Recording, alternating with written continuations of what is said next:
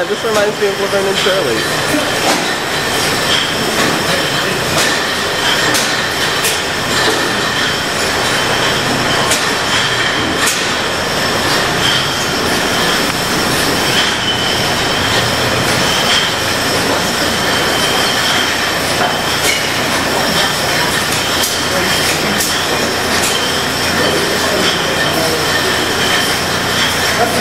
It's like Disneyland for adults.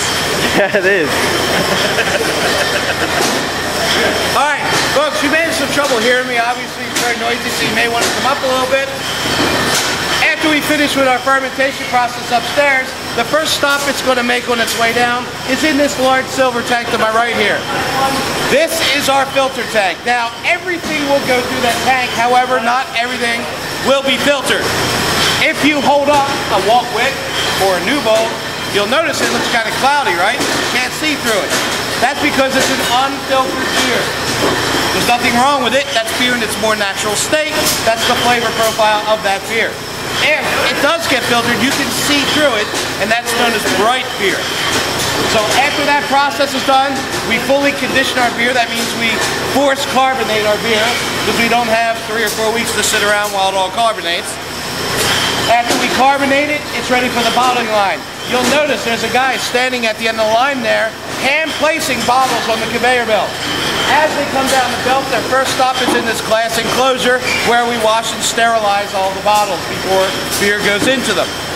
After that, they go to this filling machine where a stem will go into the bottle, shoot a little CO2 into the bottle, and fill from the bottom up with beer, forcing oxygen out of the bottle.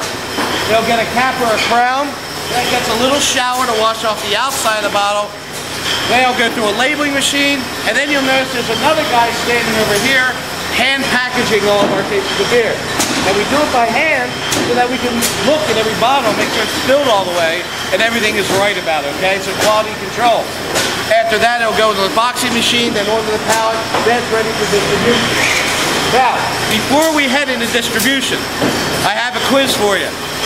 All right, you ready for a quiz? Quiz, quiz, quiz, quiz. Orange whip, 3 orange whips. What movie is that from? I don't know. The Blues Brothers. Thank you. Oh, okay. Thank you. Anyway, so, a quiz for you. When beer goes in the bottle, what temperature is it? Is it hot? Is it room temperature? Or is it cold?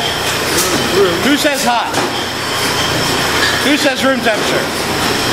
Who says cold? Who's paying attention to the question? Alright, hang on. You know how we're going to figure this out? We're going to open one? We're going to drink beer. We're going to drink beer. Alright, hang on.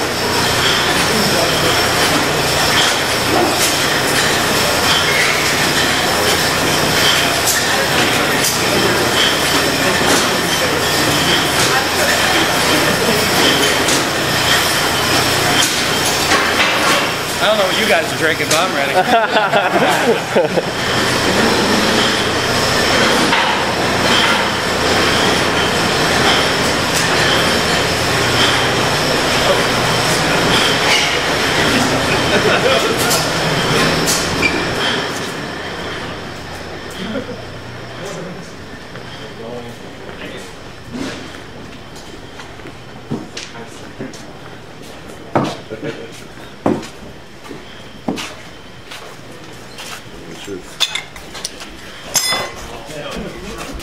What?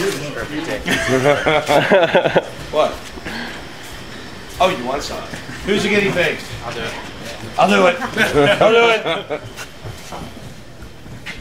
All right. Tell us the temperature. Hot room or cold? It's cold. It is cold, folks. It's cold going into the bottle. You probably heard on commercials, cold filtered, right? Like that's a big selling point. It's not. Everybody does it. Unless you're a home brewer, you're going to cold filter your beer. So don't believe the hype, folks. And you do realize that most of those people, those companies want you to drink their beer as cold as possible. You know why? It tastes like nothing. The taste is massive. Yeah, you can't taste it if it's that cold. Because if you knew what that really tasted like, you know? Here, all right, so we're all going to take a taste of this. You are drinking today Pennsylvania Pale Ale. Now, I like to remind people when I'm pouring this, walking around, that there's very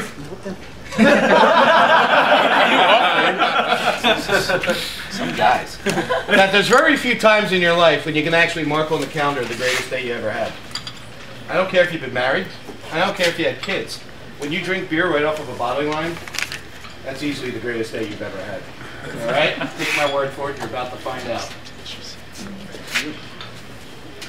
I still have absolute control over all of these right now. All right, don't worry, we're not going to run out. You know why? We're in a brewery. Come on. I know it's early yet. But...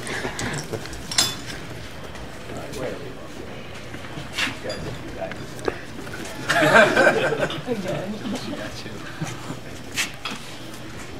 You found me here. It's not hungry. It's not me. We were both like, Yeah, you were right on there. Good.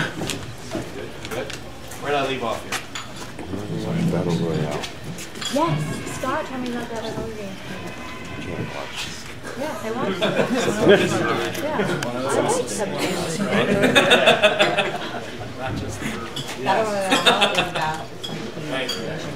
I don't know what it's about. Still more, there's still more. But it's like apparently it's like. Did I get everybody yet? Who did I miss? Yes. Did I get everybody? Mm-hmm. Oh, jeez, I have too much beer. Like that's ever been said. Like anybody's ever said that sentence before. Oops, too much beer. Right. All right. So what do you think? Delicious. Now seriously, Delicious. how does it taste though? I Very mean, good. it's Very incredible, alive. right? It's incredible. Because it's fresh. And the whole point of this little exercise was not to help you to pregame a little bit more today. Pre-gaming? Right? Do you know what I'm talking about? We're priming the pump for later, I know. I understand how it works, it's fun. But it's to prove to you that freshness matters with beer. Beer is not wine. You don't want to sit around vintaging for weeks, okay? You want to drink it as fresh as possible. And this brings me to my next point, and that's our distribution system. If you look outside that door there, you will see, look, a PPA truck. Not Philadelphia Parking Authority. This is the only PPA you should ever like. All right? But inside our truck, you will only find our beer because we are one of the few operations that self-distribute. And we do this, number one, for the freshness. Every case, every keg that leaves this building is time-stamped. So when you go to the bar, the restaurant, the beer distributor you get your beer from, okay, we're going to walk in there, we're going to see how long our beer's been sitting. And if it's been sitting too long, we buy it back from them and we replace it with fresh beer. Honest to God, because it's that important. You can taste it right here, right? Mm-hmm. Do not ask me what we do with the beer we buy back. Mm-hmm. One look at me and you probably know. I'm in my second trimester. Right? I always say you never want a skinny beer toy guy, right? It's like going to a bald barber. So, the second thing is you can't trust them. The second thing is, with the distribution system, is the cost. How many of you here have gone into a bar, restaurant, and paid $6, $7, $8, $9 for a pint of beer? I admit it, I've done it myself, okay? Well, the sad truth is that what you paid for was not the craft of the beer, it's how it got from point A to point B. It was the delivery system, the distribution system, because many hands had to handle that beer before it got to you. And everybody that touches it drives the price up so they can get their cut. We've eliminated that because it goes right from here to the place you get it from. Okay? So when you go out, you know, you hang around Philly or wherever, you should find our beer cheaper because, you know, we can't control what retailers charge, but they're getting it cheaper from us, for sure. So now you know something, okay? Now that limits our range, because we're driving our own trucks, right? So we're in Philly, we're in South Jersey, we get about as far west as Harrisburg, Hershey, we go up to Wilkes-Barre, Allentown, all up there. We send a truck out to Pittsburgh once a week. We're even starting to creep our way towards New Brunswick in New Jersey. Very slow expansion, but this way we maintain our model, we maintain the control over our beer and its freshness and its cost, okay? Now, the next step here, you may have noticed on this tour, is that I gave you no history at all, right? Right? Yeah. And I see people are pissed about it. This guy back here. Livid. He's already unbuttoned his shirt. I can see it. He's starting to get ready. He's ready to tangle. All right?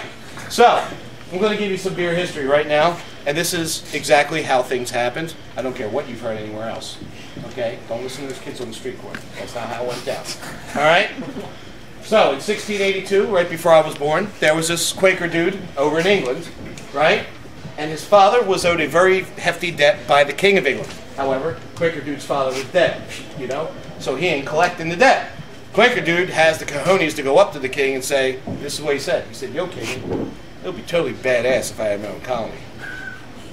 King was like, yo, all right, you know?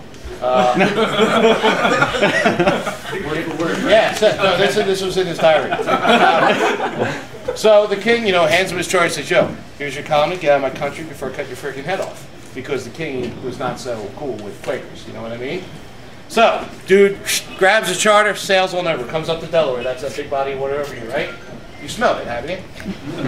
He comes up to Delaware, and he notices there are Swedish people fishing out of caves into the Delaware. Did you know the Swedish were here first, before the English? No. You knew it, right? And they were fishermen. They were fishing into the Delaware River. I mean, where else do we get Swedish fish from, right? Yeah, I said it. So, he lands right around where Sugar House Casino is, although he doesn't go in, this is not a good word. And he plans out the city of Philadelphia. Now, if you've been downtown, stumbling around, you notice it's in the grid. You can't possibly get lost, right? You've all been downtown, I hope, right? Yeah.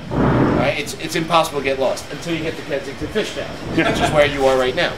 Because there's ain't a single straight freaking road in the place. Everything is ass backwards around here. Not coincidentally, this is where all the breweries were, too. Think about it. There is a correlation. All right? So, the guy plans out the city and declares it a beer town. And the man I'm speaking of was a brewer himself. He did make his own beer. Do you know who I'm talking about? William Penn. Yes. William Penn. With confidence, he says it. With confidence, right? He's the guy up with City Hall. Have you seen him up there? Who's seen City Hall? Yeah. Right? He's got his hand out like this. He's holding his charter. You know what he's pointing at with this? You know what? He's pointing at us. He's saying, go have a beer, will you? I'm not kidding. Look at his hand. It's pointing right at us. I swear to God. All right. So, to prove my point further, in 1683, the first commercial brewery ever, colonies or states, opens here in Philadelphia. First commercial brewery.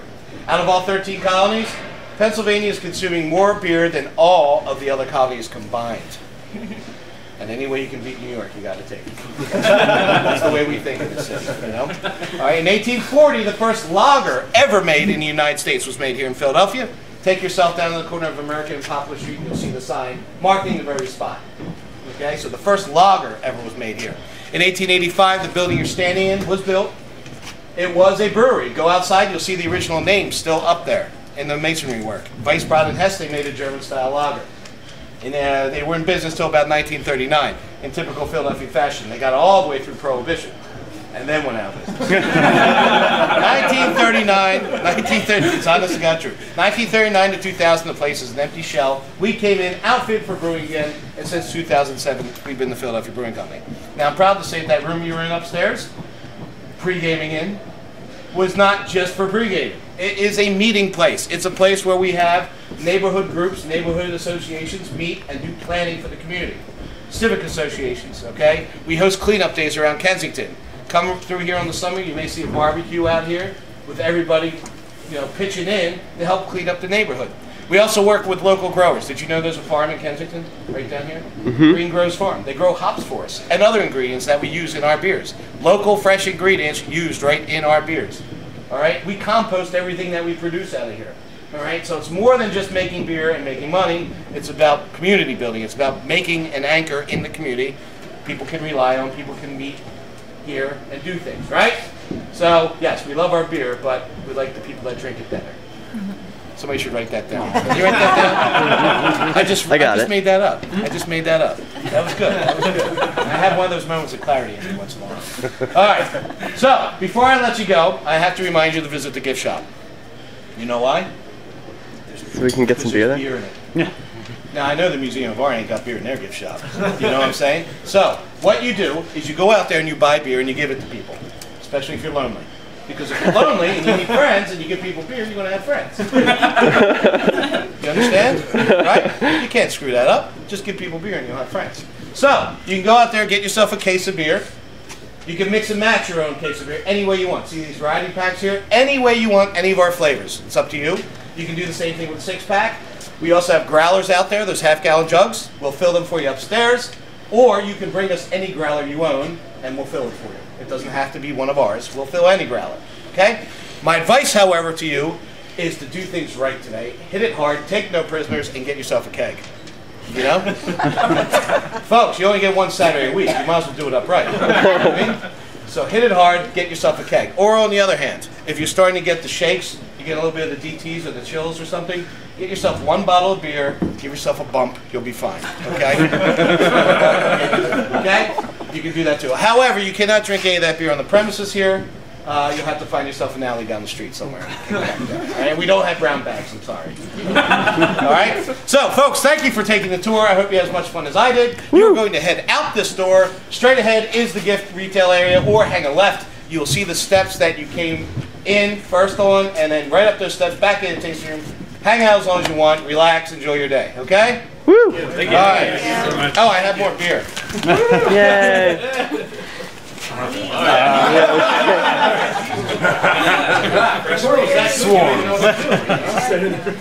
Jesus. You guys suck at drinking. Thank you. And everybody's just staring at me. Yeah, I think that guy's beer over there. Do you guys use the clear bottles for cider? Yes. Good call. Now, my name is not Jesus Christ, so I can't make these 2 bottles last all day. Thank you. Thank you. I got a little left. Oh, you guys going to have to take a small share. Thanks. So good. Thank you.